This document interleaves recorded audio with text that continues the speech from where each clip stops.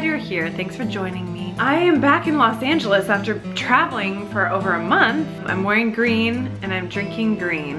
I'm on day 2 of my 3-day mind, body, soul juice cleanse for mind, body, soul clarity and just kind of a start to the new year. When January comes, I like to kind of kick my butt in gear and focus on being as healthy as I can. It's more than just a physical thing. It's really important to reflect and process life, get rebalanced and recalibrated. This is part of my balancing act.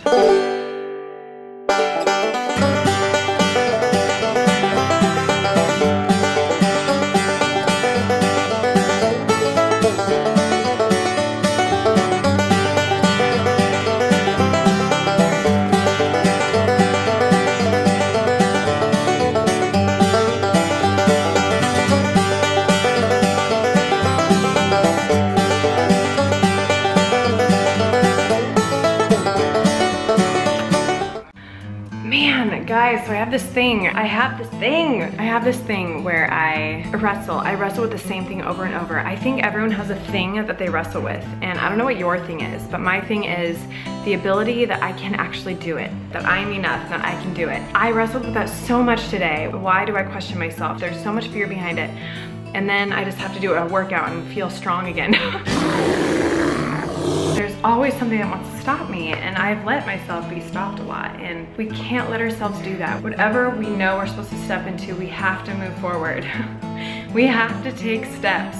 And maybe the path will be redirected, but at least we took the steps. There's something in us that we're designed for, that God created us for. Whatever that step is that you need to take, just take it. Even if it's pulling teeth, I just pulled a million teeth today, like mentally and emotionally. I was pulling teeth all day to take one step, and I took one step.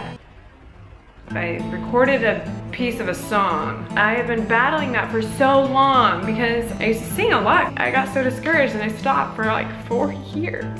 So there you go, that's the step I took today. I had a really hard conversation, I cried, and so here's a snippet. Show and tell, you played me once, but no. Very emotional for me, very scary, and not everyone's gonna like it, but that's okay. I just have to do what I know I need to do. Hey, it may look really different than I expect, and that's okay. I'm gonna take one step at a time. It's never what I expect, but it's always good. Thank you guys for hearing my heart. I really hope that maybe there's something this can encourage you with. Please share below. We're not alone, we've got each other, yay.